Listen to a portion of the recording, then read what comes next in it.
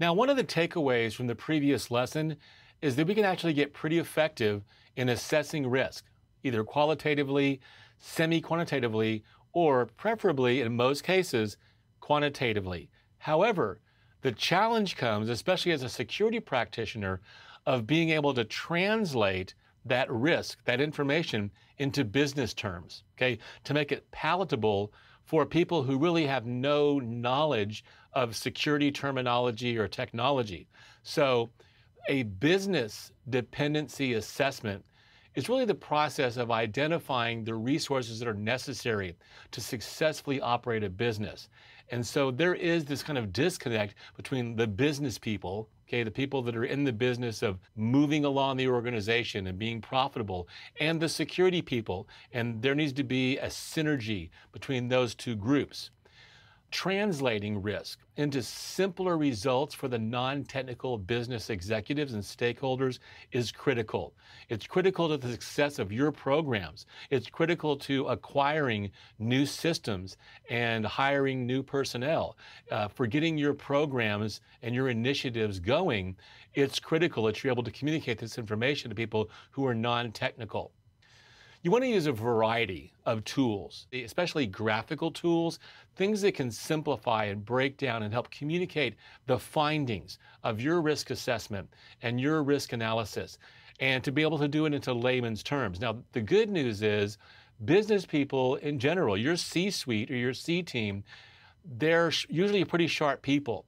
And so once you begin this process and they become educated into what those metrics and those key performance and key risk indicators mean, in a short period of time, they are very effective at being able to digest that information. So that's the good news. And often we can take the results that come from our cloud providers or our big data analysis or from our SIEM tools or our NetFlow collectors, and we can take that, we can parse it, we can process it, and we can generate with very powerful tools nowadays. We can put that into some very understandable charts, other types of scatter plots, other information. So, bar charts and bullet graphs, things like that, dots and scatter plots, box plots, spatial maps and heat maps, of course. But the more visible, the more visual you can make it, the more understandable it's going to be. And in the long run, you're going to get better results from both sides of the fence, the business side and the security side. Here's an example of a dashboard, and this is information that's often pulled from a cloud provider or MSSP. And they have the raw data, which becomes information that is visualized. And this is a global map that we see here. There's all different types of dashboards. And the dashboards can be generated from security devices like a firewall, a next generation firewall, or an IDS or an IPS. It can come from a SIEM system. It can come from other types of collectors. And there are a wide variety of different tools and algorithms and programs that can take this raw data. It can either be structured or unstructured data and present it in a way that ultimately is extremely visible and extremely pertinent. So for example, this is the IPS manager.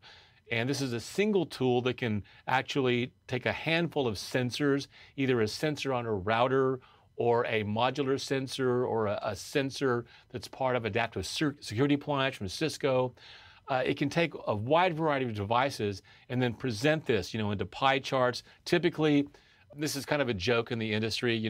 They'll say, what are you going to use for your visibility tools? And the person will say, no pie for me, thank you. Because I think pie charts kind of get they do get kind of a bad reputation just for being one of those tools that people kind of run to, and they are kind of two-dimensional. You don't get from bar charts and pie charts some of the deep analysis that you can get from other tools. And I mentioned scatter plots and box plots, things that can represent more than one point of data. And we're starting to see kind of moving away from pie charts and bar charts, which is what we're seeing here, into more robust analytical representation and visibility. And we'll see some examples of that, throughout this live lessons.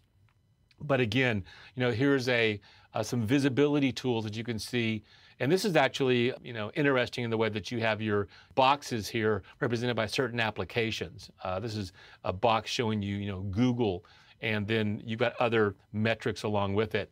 So this is what's being driven into a dashboard, into Panorama from a next generation firewall from Palo Alto Networks. And so definitely want to use those particular devices, but more often than not, we're going to aggregate and correlate all this information from multiple devices and multiple platforms, maybe through log aggregation or other types of centralized enterprise systems, so that the information that we're displaying through a dashboard is more typical of the type of dashboard we see here, which is coming from a wide variety of devices and platforms and protocols. System logging, firewall rules, firewall alerts, IDS alerts and alarms, as well as net flow collection, things like that. So the more robust your dashboard, the better it's going to be for you and more successful for turning the risk information into something that's understandable for business people. And again, like I said, they do get better at understanding this security information as time goes on.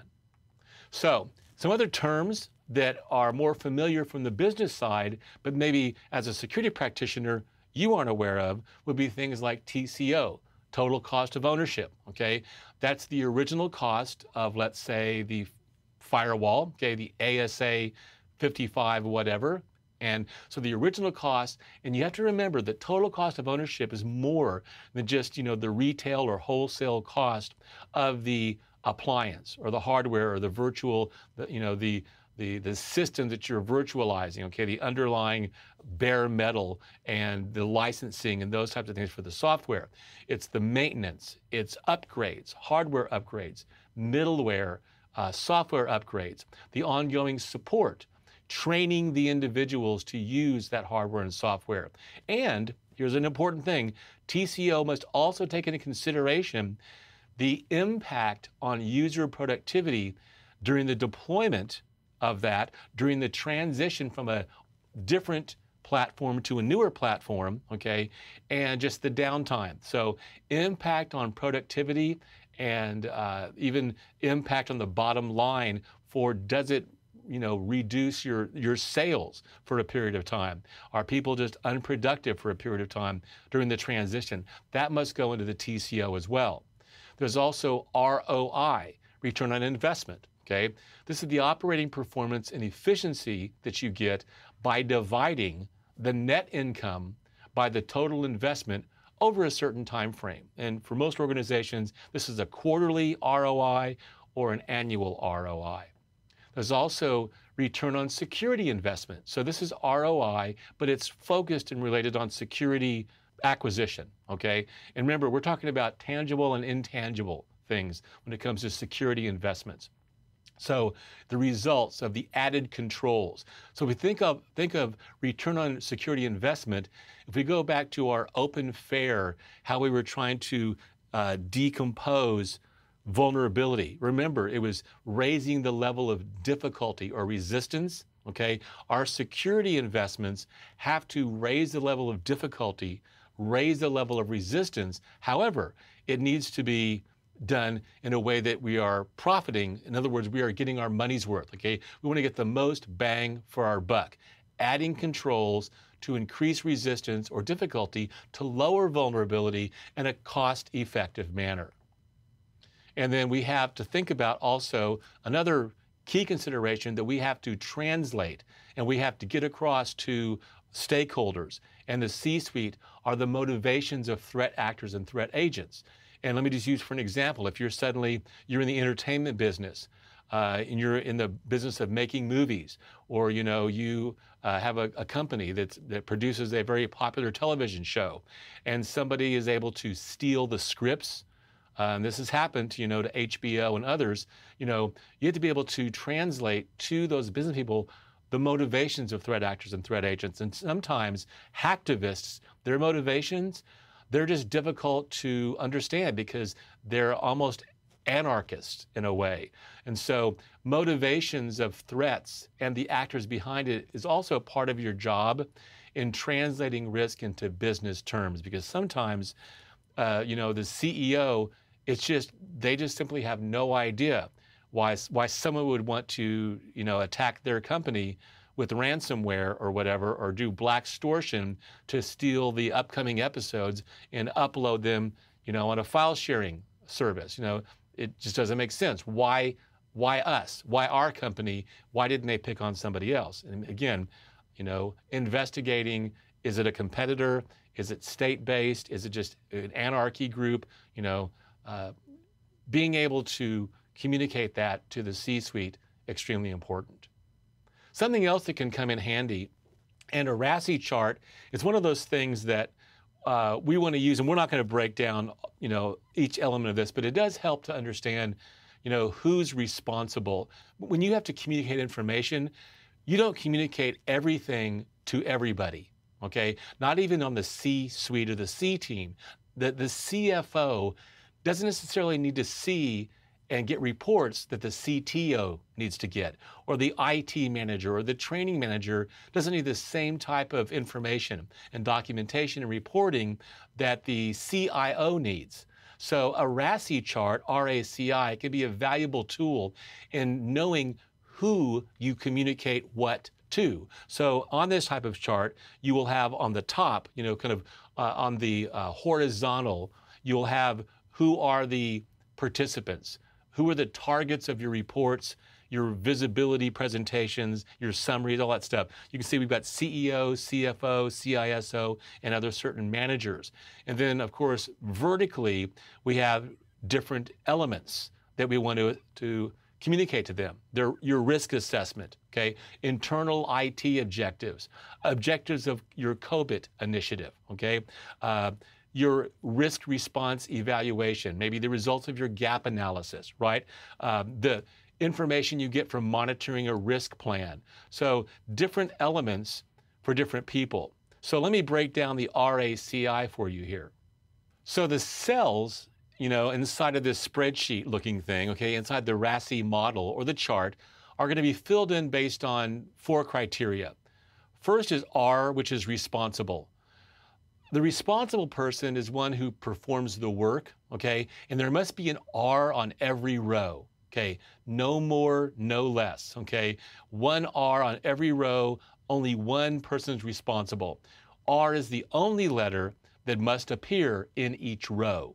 Then you have A for accountable. The person who's accountable is ultimately accountable for the work or the decisions being made. You want to use this letter where it's appropriate. So think about A, accountable, A, appropriate, but not excessively, okay? If you do it excessively, you want to think about just key decisions, okay? Key decisions, key areas, key tasks at hand. There can be from 0 to 1 A's in each row, but no more than 1, okay? C is consulted. Anyone who must be consulted with prior to a decision being made and or the task being completed. There can be as many C's as are appropriate in each row. And then finally, I is informed. Anyone who must be informed when a decision is made or when work is completed. And there can be as many I's as are appropriate in each row. So again, use the RASI chart to help you know when you translate security information and you translate risk into business needs, this RASI chart will help you communicate properly and efficiently and have the right target audience for the information.